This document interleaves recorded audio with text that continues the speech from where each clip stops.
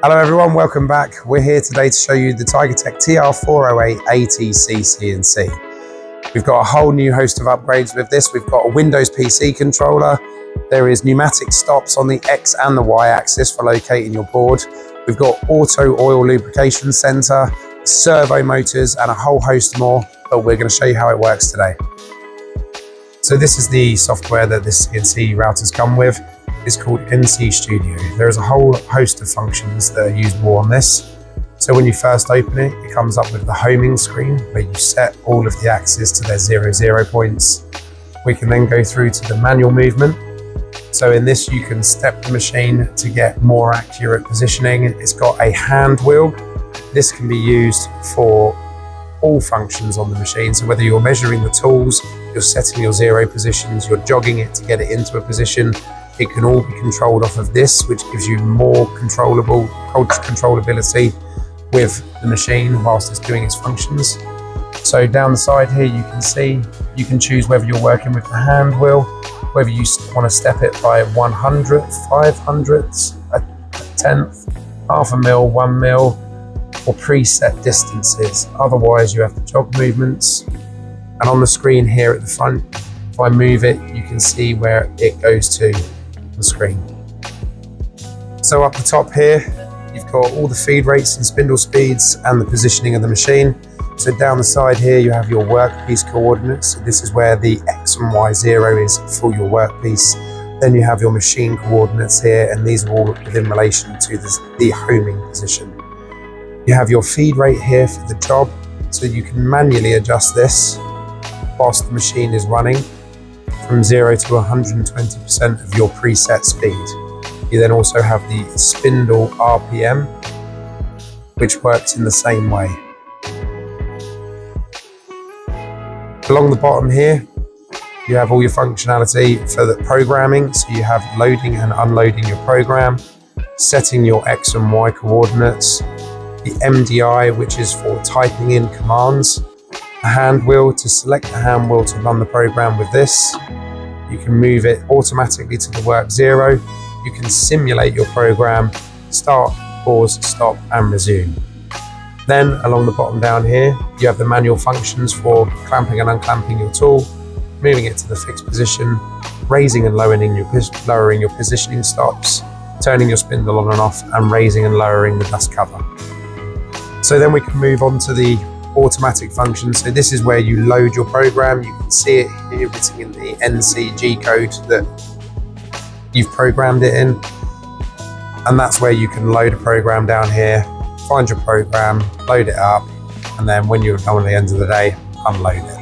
So then you have these tabs along the top of the screen here. In the offset, you can set your workpiece coordinates here for G54, 55, 56, and so on. So the coordinates down here are where your position is from the homing sensors. Onto the calibration screen, this is where you can set the tool lengths for all of your tools. So you have one-click calibration here. So you can select all 8 tools, choose one-click cali, and that will measure all of the tools automatically. If you only change one tool, you can then choose your tool that you want to measure, change to it, and then just click auto measure, and it will measure the length of that tool. You also have the mobile cali here, which is for setting your Z0 onto the bed of the machine. In program management, you can see all of your program files on here. In the log, this will show any error messages that display on the screen. So if you have any error message, you can look on this, it will tell you what the problem is, and you can hopefully sort it out. So now we're going to load a program on the machine ready to run. So we have the load function down here and choose the program we want to run, which displays up here. You can even load the track so you can see what the machine is going to run. So you can see here, we're doing a desk. It's a pretty simple program for this machine, but it's just to show you what it can do. It can handle far much more than this. So I'm going to adjust the position stops upwards so I can position my board. I'm going to run the program.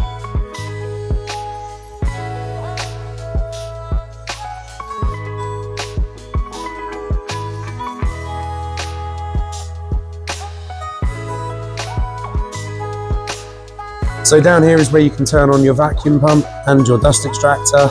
You then have 4 zones on this machine. So you have the front, left and right hand corners, across the middle and then across the back. So we'll turn the vacuum pump on, open all of the zones for a full size sheet, and then that will hold down the whole entire sheet.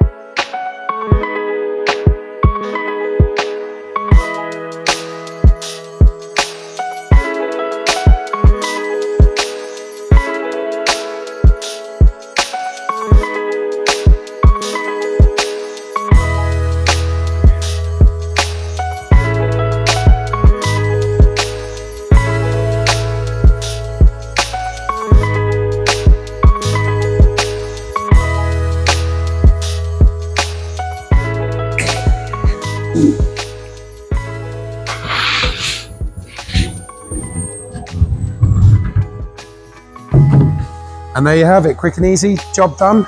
If you have any inquiries or questions, just give us a call or an email.